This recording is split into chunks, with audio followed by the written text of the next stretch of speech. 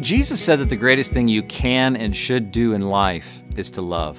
To love your Creator fully with your heart, head, and hands. To love other human beings well, so well in fact that you think of ways to encourage, shower adoration upon others as much as you think about yourself. Now, if you're anything like me, that's a little too much. But Jesus said that the greatest thing you can do with life is to love God, to love others.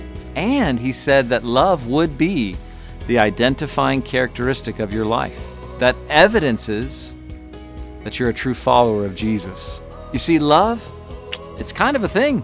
It's a big deal. Listen to the words of Jesus recorded for us in John chapter 13. Your love for one another will prove to the world that you are my disciples. See, love is the way. But how do you love? Well, consider what the Apostle Paul wrote to the first century believers in 1 Corinthians. He wrote, love is patient and kind. Patience and kindness. Can you imagine if that was the tone of the next presidential debate?